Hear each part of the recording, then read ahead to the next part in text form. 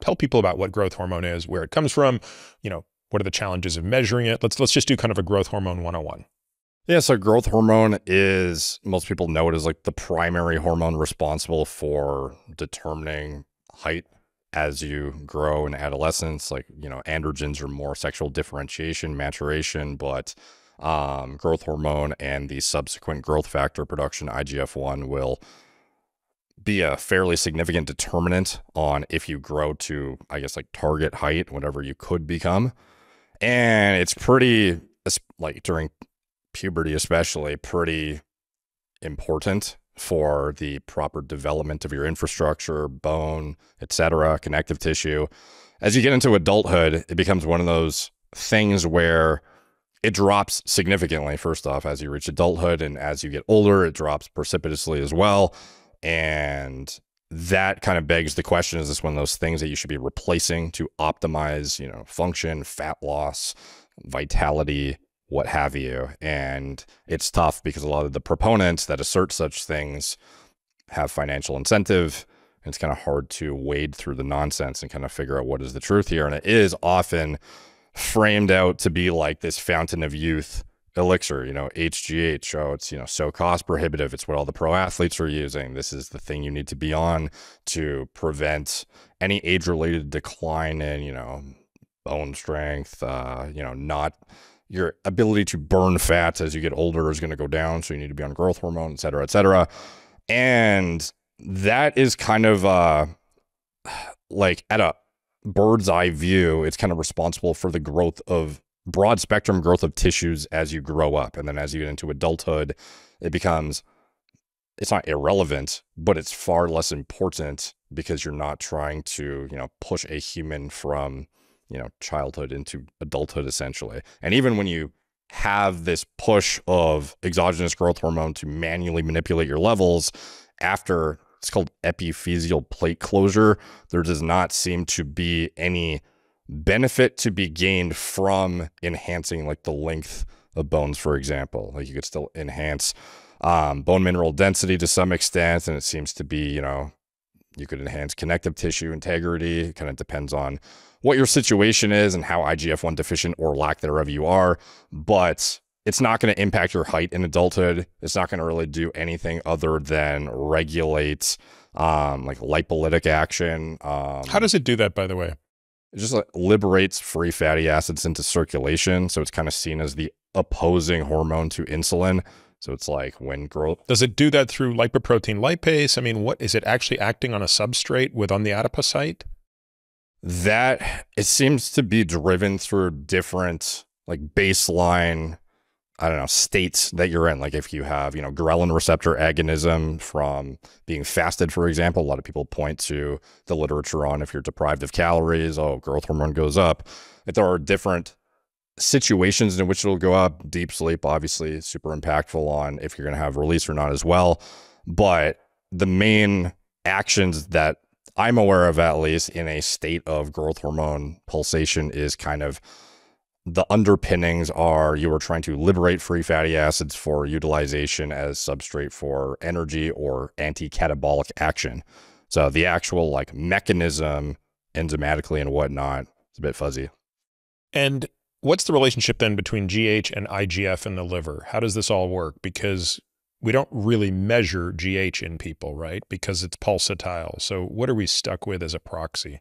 Yeah, even if you inject GH, like a large dose of it, you will only see a spike in serum for a transient period of time. And people who are trying to assess the quality of their growth hormone back in the, with the underground stuff, they would be trying to time it very specifically down to the minute to assess the quality of their stuff. But the best proxy for GH production endogenously seems to be widely accepted as IGF-1, which is after you produce growth hormone from the pituitary, there is action in the liver, but also paracrine and autocrine action on, muscle, especially if you are exercising, resistance training. But a lot of the serum IGF-1 is driven through liver production, and that has its own implications in terms of its effects that seem to be more, it's like insulinogenic in itself to some extent. And Yeah.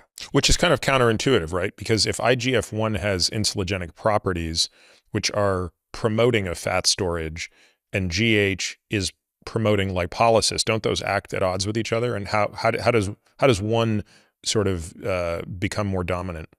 Yeah, it's this weird orchestrated feedback loop, and these feedback loops are present in the body in multiple different I don't know, hormone substrates will reduce in multiple different metabolites that then have negative feedback through different systems. And this seems to be no different. If you have GH at a certain level and it results in a certain amount of IGF-1, you will have negative feedback that will then lower your production of HGH while the IGF-1 is elevated. And as it declines, you have this decrease in inhibitory feedback that then tells your body, okay, now the IGF-1 is not present in significant quantities, it's okay to, release GH again. So it's this like finely tuned balancing act in your body where your body has kind of like counteracting things. It's not counteracting, but it's like the balance between anabolic or anti-catabolic. It's kind of hard to, and frankly, I don't even know how to elucidate it like a super clear way that is completely accurate, but it seems to be kind of, when one is high, the other one would be low, and conversely, in order to kind of maintain not necessarily at the same times, but to maintain like a balancing act in the body.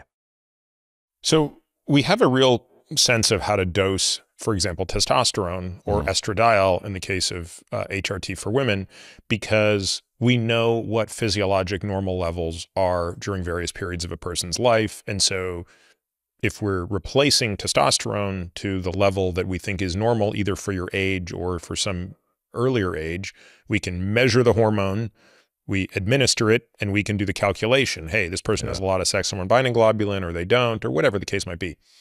When people are administering growth hormone, and again, let's just talk about this through the lens of the context you're talking about it now, which is, rejuvenation or, whatever, called longevity, the wastebasket term. How do they know that, because typically they're using about 1 to 2 units per day. Isn't that the typical dose? Yeah, it depends largely on liver function too. So some people with compromised function or type 1 diabetics, for example, they could have super high GH production, but very low IGF-1 from seemingly lack of insulinogenic signaling, because it also has a positive relationship with IGF-1 production.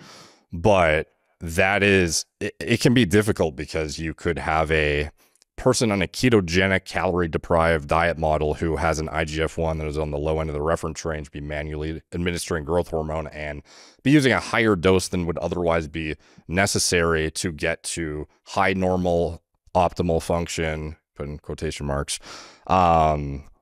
So that's the best proxy we have, as far as I'm aware, is that serum biomarker IGF-1, but there's not really, cut and dry way to. So people would use the Z-score, presumably, of their IGF-1 as the dosing, as the output for determining how much GH to administer. Yeah, my understanding is that regardless if it's idiopathic short stature, GH deficiency, they would use IGF-1 as a metric to kind of dial in the dose. So if your IGF-1 is higher than the target, then you would dial the dose back accordingly, or if it's not high enough, then you would increase it accordingly. What did they target? A Z-score of 1 to 2, meaning 1 to 2 standard deviations above the mean is therapeutic, or just being above 0, for example, which means you're above the 50th percentile? The target for, I think it's mainly just correcting, but as far as what is correct, I guess the reference range, if it's in the middle or the high end of normal, I don't recall off the top of my head, but it's something in the neighborhood of middle of a standard LabCorp reference range, as far as I know. It could be off on that, but yeah. So, okay, so let's talk about the physiology of this. So you give GH, there's a feedback signal because GH comes from the pituitary, but it's spoken to by the hypothalamus. So we're going to talk about this again when we talk about testosterone, of course, because that's a really obvious issue. So what happens upstream of the pituitary, i.e. what happens to the signal from the hypothalamus to the pituitary to make endogenous, to make your own growth hormone when you take it from the outside? Does that get shut off as well?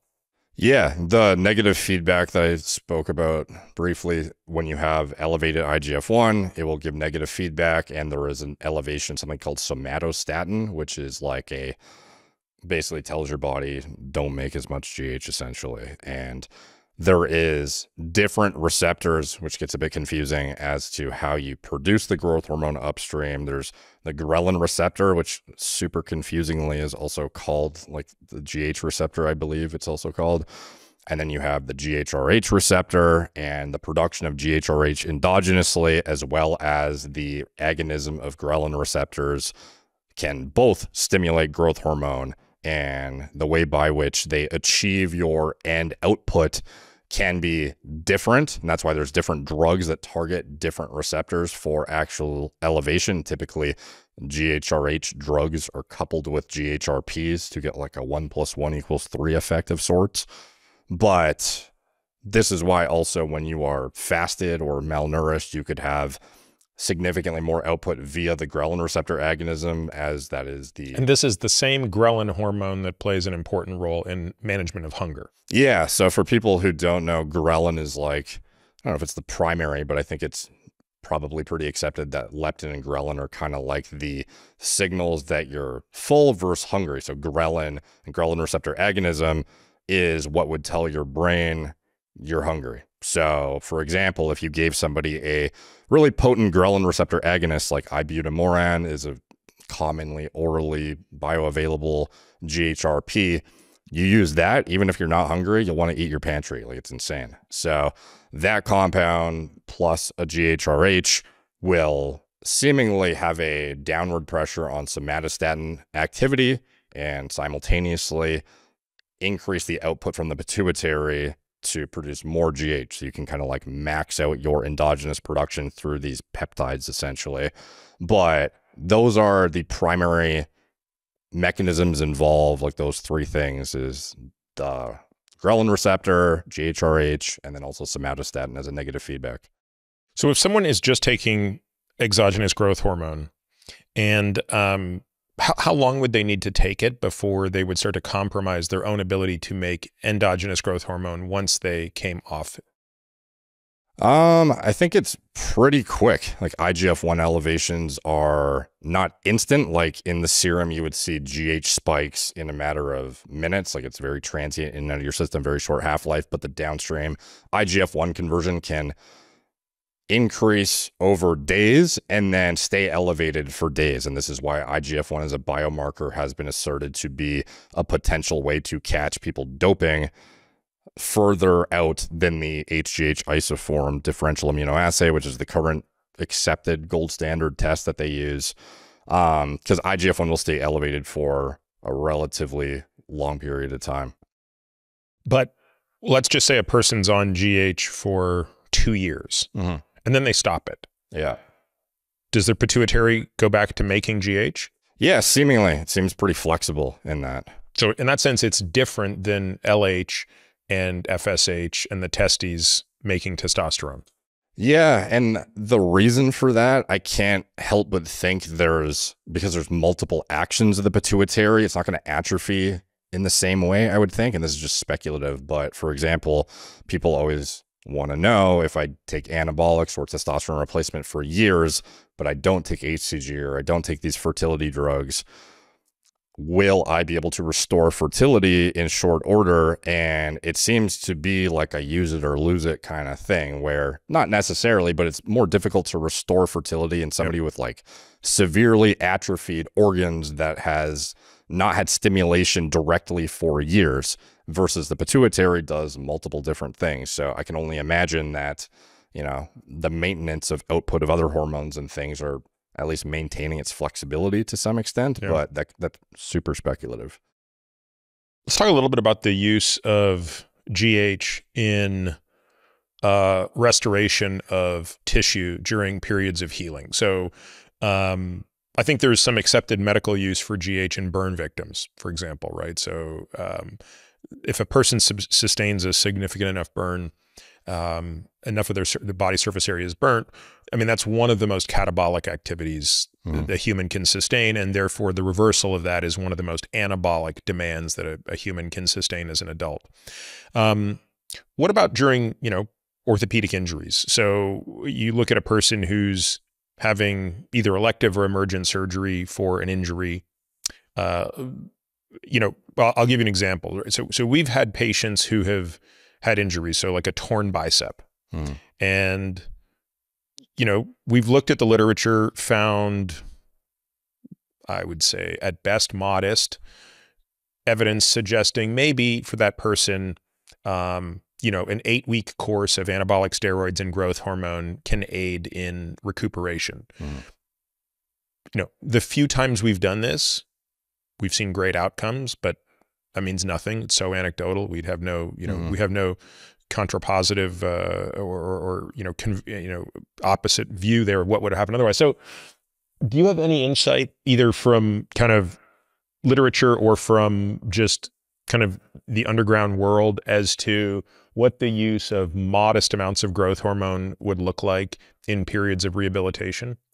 Yeah, it's more anecdotal because, like you said, you could find there's just no counterfactuals to any of these stories. Yeah, and oftentimes when I'm talking about this stuff, I want to say it's not necessarily founded in literature. Unfortunately, it's kind of a mix of extrapolations, rodent studies, anecdotes in humans, stuff like that, which is unfortunate. I would love to be able to make like hard-hitting factual statements every time I say something on this stuff, but with GH, anecdotally, it seems to be quite effective in rehabilitation. I think that it is worthwhile in an acute time frame. Like that's where the ROI makes sense, in my opinion. So I do see people, but again, it's not like you have a control of that same guy with the injury, not taking it. So we can only go by what you discern to be a reasonable, recovery period. And then, it seems like it's recovering quicker than you would have expected. Good. Probably good.